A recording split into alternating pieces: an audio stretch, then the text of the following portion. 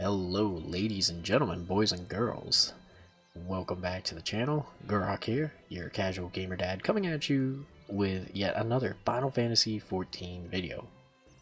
Now, my previous 14 video regarding just my overall review and impressions of Endwalker, I didn't get any comments on it, but it got a lot of views. Well, for me, it got a lot of views. So I decided I'm going to do something a little crazy. I'm going to keep doing 14 content in the form of giving small reviews of the jobs that I get to level 90. So just kind of giving my thoughts and comparisons into previous expansions and if they're fun, aren't they fun, that sort of stuff.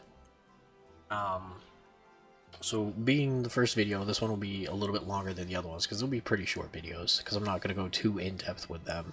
I'm going to try not to anyway. But yeah, the setup of the video is basically, I'll start just by giving my overall impression and opinion on the class at 90. I will then go on to kind of showing off or just going over some of the new goodies that they got, and then some of the older stuff that got changed or like reworked or whatever, things like that. That's going to be basically how I go, and then just summarying it all up with, is the job fun or is it not fun?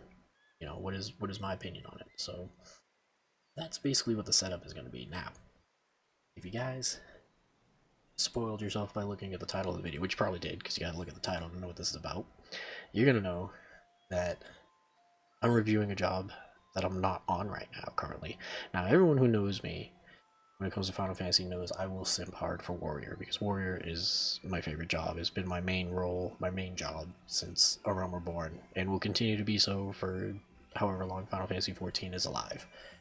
That being said, today I'm changing it up and I'm going to give a review on my second favorite job and my primary DPS role, and that is the monk. That's right. We're going with the brawler. Crazy kicks. Yes. So, a little background about Monk and me. Monk is and has been basically my primary DPS job of choice since A Realm Reborn. So I'm as much a veteran on Monk as I am on Warrior. If like someone says like, hey, we need you in a group but all tank roles are filled, can you come in as a DPS? This is the first role I spit at them. I'm like, hey, I'll come in as Monk, I'll punch things. And they go, okay, sure. And then usually it's cool and that's it. So I just got this job to level 90 just the other day, and my overall review of it at level 90, and I did a couple dungeons, I did a raid, normal, obviously. My overall thoughts on it at level 90 is it's fun. It's good. It's a good job. I like it. I'll get slightly more in depth on what happened with Monk compared to previous expansions versus this expansion, but it's definitely different from what it was back in Shadowbringers and Stormblood and Heaven's Ward and Realm Reborn. But I enjoy it. It will continue for now. It will continue to be my job of choice for melee DPS. We'll see what happens when I level Reaper, but it's still number one in my opinion. Great single target, great AoE. It's not the best by far, but it doesn't have to be because it's still fun. It's fast paced, it flows really smooth. That's huge for me. If like the combos or the skills feel janky, if you're like all over the place with them, like right now for me, Reaper feels kind of janky. I know I haven't played it hardly at all, but Monk just flows. It's like a nice, it's like that waterfall in the background, nice and smooth flow for me.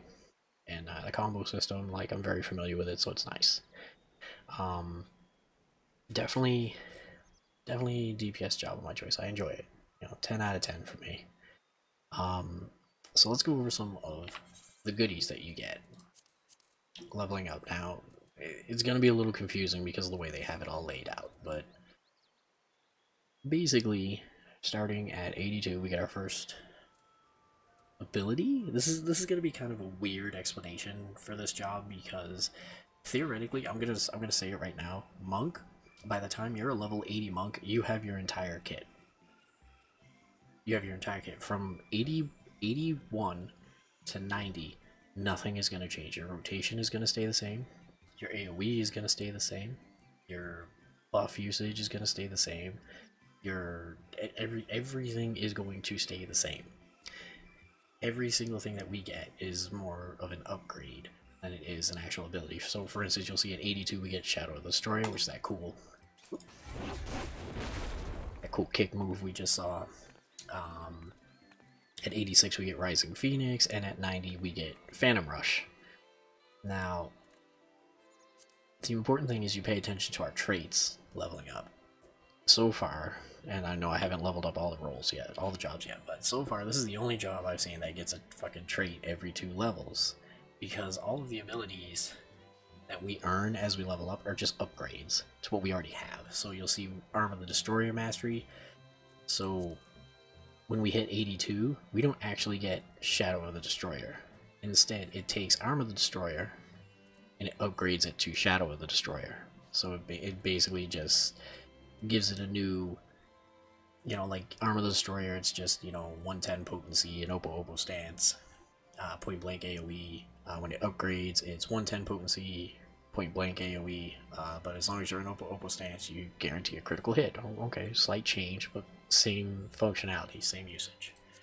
At 84 we get Enhanced Thunderclap, that's fine, we get another charge for our mobility skill, which, you know, Thunderclap, huge upgrade over Shoulder Tackle in my opinion. I love the mobility I get with it. And Melee Mastery, which I think everybody gets a Mastery now, so it's just potency, it's just padding, damage padding. Level 86 we get Flint Strike Mastery, so again, you take this ability here, Flint Strike, and it upgrades it to this, Rising Phoenix. This is literally just a potency upgrade. And, you know, of course, animation. You get a much cooler animation, so what's that? 88 Enhanced Brotherhood makes it so... This one's actually a pretty good trait. Every time you pop Brotherhood, you are guaranteed to open a chakra. Every time you slap a weapon skill, straight up. So it's not even like based on like a chance anymore. It's you just get one. And then level 90, we get Tornado Kick Mastery, which again, another upgrade. It takes Tornado Kick, and it upgrades it to our ultimate ability, Phantom Rush, which is a 1000 potency single target / AoE ability. Fucking good shit. So now we're gonna, you know, that's all the new stuff we got. Let's go into old things that changed with the monk. And again, I'm not gonna go too in depth with it because this isn't a monk guide, so I'm not gonna go into the lore and everything that changed. But the biggest changes that happened, because monk did get a pretty good rework in Endwalker. Not as big as Summoner, I don't think, but still pretty big. So we'll start with Shadowbringers. At the end of Shadowbringers, monks were in a weird position because they removed a lot of stuff. They had us operating with our fist forms still, which, if anyone remembers, you know, we used to have, you know, Fist of Earth, Fist of Fire, and Fist of Wind. Fist of Wind gave us an extra stack of Grease Lightning. Grease Lightning used to be a stackable buff that increased our damage and attack speed. Having that 4th stack gave us more damage over sitting in Fist of Fire. And they got rid of that. They got rid of Grease Lightning and they made it a trait now, which, okay. I'm okay with it. I'm okay with Grease Lightning being a trait. I do miss my swirly lightning bolts all over my body, but that's fine. That's a minor inconvenience. They also got rid of, as you can see, they got rid of our fists. They got rid of our fists. No more stances, man. Stances are gone. See you later. So no more Fists of Fire, no more Fists of Earth, which, kind of a shame. I did like Fists of Earth. It allowed Monk to tank a little bit with Riddle Earth active, but it's fine. It's minuscule. It's minor. It's all good. It's just flavor. And then the other big thing is our positionals. So from A Realm Reborn all the way up to Shadowbringers, monks were very well known for being the only melee DPS role that had the most positionals. We had 6 positionals minimal. We had a flank combo, which was Dragon Kick, Twin Snakes, and Snap Punch, and then we had a from the rear combo, which was Boot Shine, True Strike, and Demolish. Well, all those positionals, except for 2, are gonzo. they're out of here. See you later. Have a nice day. So Dragon Kick, Boot Shine, Twin Snakes, and True Strike can all be done from wherever the fuck you want. Doesn't matter where you're facing. You can be in front of the boss, and you'll get the full effects of all of them. Only Demolish and Snap Punch need to be performed from their respective positional. So Demolish from the rear, Snap Punch from the flank. Everything else can be done wherever you want it to be. You know, I like it. It doesn't mean I follow it. I still do my positionals. This is going to be a hard habit to break for veteran monk players. Like, there's no downside to still performing the positionals as they were. There really isn't. But, you know, it's going to be hard to get used to the idea that, you know, now there's no downside from not performing your positional if it's not Demolish or Snap Punch. So it'll take a while, but we'll get there. We'll get there. Another thing that they did was they got rid of pretty much all of our off global cooldowns that aren't like buffs. So obviously Brotherhood is still there. Riddle of Fire is still there. We have a new Riddle. Riddle of Wind. Which reduces auto attack delay, so it just, you know, just makes us punch faster. You know, it doesn't do anything for skills, but it makes us auto attack faster, so I mean, it's pretty good. And Riddle of Earth is still the same. So these OGCDs are all, like, these are all buffs, these are all still the same. Meditation still gives us 5 chakras when we're out of combat, 1 chakra when we're in combat. It gives us access to Forbidden Chakra, as well as Enlightenment. So Enlightenment and Forbidden Chakra we've gotten in previous expansions. Those have not changed. Those are still there. So every time you get 5 chakras, you get an OG CD that you can smack somebody with. You know, Forbidden Chakra, single target, Enlightenment when it's AoE, whatever. But the big thing is they took all of those OG CDs, like Elixir Field, still in the game, and Tornado Kick, obviously, still in the game. Of course, now that I'm level 90, they're Phoenix, Rising Phoenix, and Phantom Rush. As well as a third one, Flint Strike. These are all OGCDs that are locked behind the new mechanic of, was it Masterful Blists, which requires us to use Beast Chakra. Beast Chakra is now generated with the new Perfect Balance. Now, PB can only be activated in combat now, and we get 3 stacks when we pop it. So you have 2 charges. When you pop one, you get 3 stacks, and you're going to get a Beast Chakra depending on what abilities you use, and depending on what Beast Chakras you got, you'll be allowed to use one of these 3 abilities here. Or, you know, one of these 3 here. Sorry, I keep pointing to the wrong ones. These 3 here. Or is it? No. Elixir Field, Rising Phoenix, and Phantom Rush. Sorry. Sorry. So, basically, the way it works is you gotta read the tooltip for Masterful Bliss. So if you have 3 of 1 Beast Chakra, you can use Elixir Field. If you have 3 of different type Beast Chakras, you will be able to use Rising Phoenix. If you have 2 of the same type of Beast Chakra and then 1 different one, you'll get access to this ability, Celestial Revolution, which is our Oops button. And by Oops button, I mean it's not as strong as the rest of these abilities, but it's still going to allow us to get into the second part of this mechanic, which is opening either our solar or lunar Nadi. So you'll either get a sun or a moon. And basically when you use Elixir Field, you get, was it lunar? Yeah, you get the moon. You open the moon when you use Elixir. You open the sun when you use Phoenix. When you have both the sun and the moon open, and you charge up 3 more Beast Chakra, with those 2 open, you will now gain access to Phantom Rush, your biggest hit. That's a lot. That's a lot to get fucking used to. It's new. It sounded so complicated when I first picked it up in Endwalker, and just getting used to all the new stuff was like, blew my mind. But as soon as I got used to it, it started flowing nice, and it feels good. So my honest opinion on these abilities, at first, I was kind of bitter. I was a little, like, not happy with the way they did it. I was like, we don't get anything new in theory. We just get skills that we got leveling up that just get upgraded to different animations and more potency. Woo, whoop-de-doo, right? Like, that's fun. But the more I think about it and the more I look at it, it's actually a good thing. And the reason why it's a good thing is because it prevents button bloat and crowded hotbars. We don't have to worry about all that. And it avoids messing up anything with the rotation. Like, it makes our rotation continue to be smooth and on the same line. You know, sometimes you get new abilities and now you're like, well, this is where my rotation was, but now I got this new ability, so now I gotta go like here and then back and then down here and back, like, you know what I mean? So I actually like it. I like the design. It ended up being better than at first when I was like, oh, this is gonna be awful, and this has been like chef's kiss, chef's kiss. Two skills I do want to touch on before I move on to the end of this is Anatomin. This is still in the game. This is the same thing it's been. Extends the duration of Disciplined Fish, which is now your Twin Snakes buff, and maintains your form that you're currently in. I mean, it's still in the game. Same animation. You know, you're like Goku, Gohan powering up here. It's still the same as it used to be. It's got very niche uses.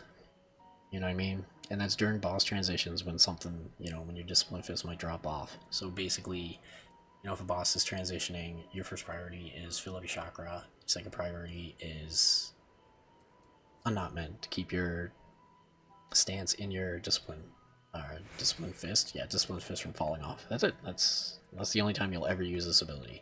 You can use it in between trash packs because it is instant, so you can press it and trigger it for like a second to just refresh your buff so you can continue on doing what you're doing, but that's usually not a problem in dungeons, so I wouldn't really worry about it. The other ability I want to talk about is Six-Sided Star. Now again, I'm not going to go too in depth because this isn't a monk guide. I don't even have this skill on my hotbar. I might be bad for doing it. I might be a baddie. I might be awful. But again, very niche use. Very niche use. It does have good potency. It's 550 potency, instant cast, but it makes all of your abilities sync up to that 3.956 recast. So if you have a boss that's performing a mechanic or going into a transition phase, if it's going to last 4 seconds, you want to hit Six-Sided Star before that transition happens so that you can get that slight little bit of damage gain and you won't miss out on that global cooldown hitting you. Otherwise, it's a DPS loss because even though you got that 550 potency, now you can't do anything for 4 seconds until it's done. So, I haven't experimented with it yet. Maybe I will. Maybe I won't. I don't know. But that is, that's pretty much what I got, guys, to close this all out. I mean, Monk, is it fun? Absolutely. Monk and Endwalker is fun. It's actually, it's as fun as it's ever been. Really, it is. And some of the animations just look cool. Here, I stopped over by the target dummy so I can just show you the beast chakra thing, right? So I don't mess this up here. I'm not going to do a full opening, but do this. Get your buff. Get more buffs. So now watch. We'll get 3 different color, or 3 of the same color beast chakra. Now we have elixir field. And then allows us to continue our combo if we want from any stance. So we'll just refresh that. Alright, and now we'll do this. This. You see we got 3 different colors now. We use Rising Phoenix. That's pretty cool. So see, now you'll see we got the moon and the sun, right?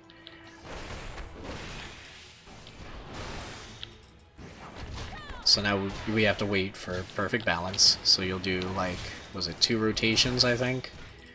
Not even. Alright, and then you got PB. Bam. Boom. Bam. And here it comes. Boom. Like, how cool is that? So that's how the beast chakra stuff works, man. It's just using PB every time it's up and just making sure you're monitoring. Do I have a sun and moon open? Do I not? That sort of thing. So yeah, that's all I got for you tonight, guys. Thank you so much for watching. I hope you enjoyed it. I hope you found this review helpful if you were interested in Monk. Like, Monk is definitely very fun. Definitely fun. Definitely give it a shot. It's not as confusing as some people would make it seem. It really isn't, especially now that there's not half as many positionals to worry about as there used to be. So, thank you again, guys. I will stop rambling on now. I appreciate it. If you like what you saw, hit the thumbs up. If you really want to see more from me, please hit the subscribe button. I would really appreciate that. And I'll see you guys next video.